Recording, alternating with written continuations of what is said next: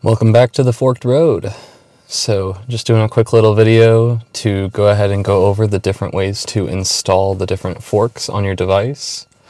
Currently we have FrogPilot installed, so I'm going to go ahead and first go over how to get rid of the software on your .comma.ai device. This is the 3X. It should be pretty similar for all the other models, but this is specifically for the 3X. If you do have, if you already have the device brand set up there and you don't have a software installed, go ahead and jump to this time marker ahead, and that is where we're going to go over the instructions for there.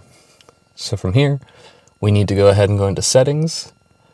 We need to go ahead and go to the Software. And then we have always the Uninstall FrogPilot, or whichever one you have there is going to be right there. If we tap on Uninstall, do you want to delete deep storage? Yes, we're going to clear everything. Go ahead and wipe it completely clean. And it's going to restart itself.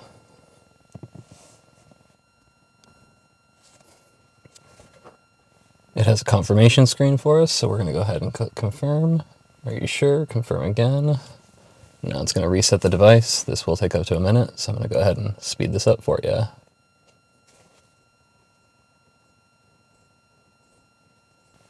And here we have the Getting Started page. So this is what you'll have if you have the first time you're setting this up. So we'll go ahead and press Continue.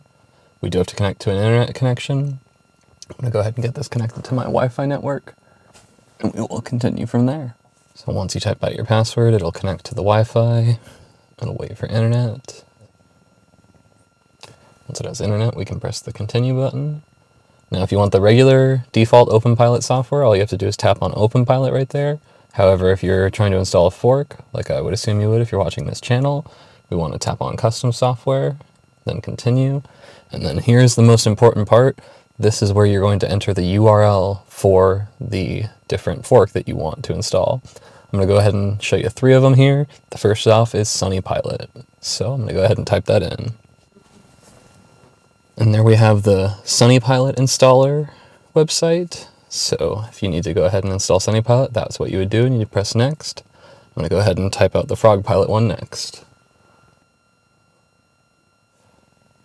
FrogPilot is a little bit simpler than most of the other ones. It's just frogpilot.download. So that would be for FrogPilot, and you would press Continue.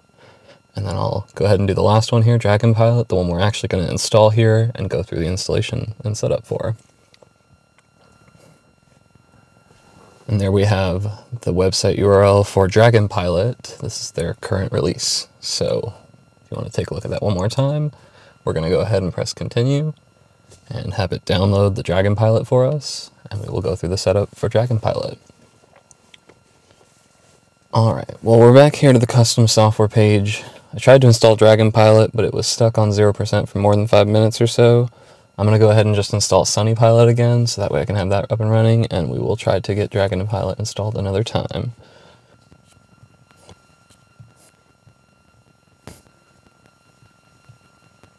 Alright, so one more time for the SunnyPilot installer, installer.comma.ai /sunnyhaibin /release-c3.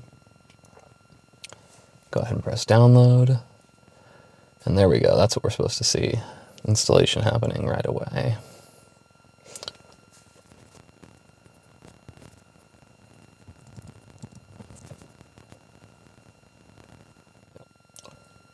And there we go.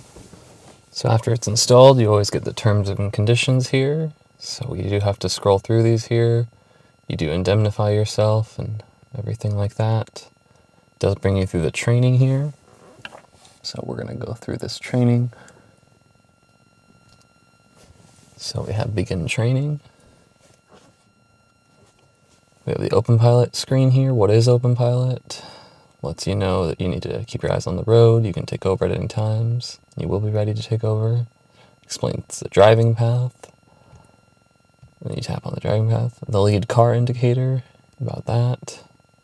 How to engage and control OpenPilot with your steering wheel. How to engage it with the set button.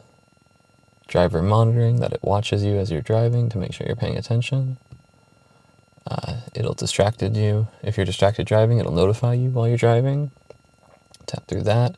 Whether you want to improve driver monitoring, we're going to press no for that. It can adjust the max speed, how to change lanes, about just turning it on, then waiting for the right spot, and then starting to turn, how to disengage with the brake, the limited features, talking about not stopping at red lights, how to disengage with the brake, goes over an overview of what you need to do here, what not to do or what it can't do, and then we finish the training, and interesting, it's bringing us to the terms again, which we already agreed to, and there we go, we are into SunnyPilot 0.9.7.1. So that's where we're going to call it an end today for. Let me know if you have any other questions or any other videos you want to see in the future. And thanks for making it this far into the video. If you did make this far, make sure to like and subscribe. And we'll see you in the next one. Peace out.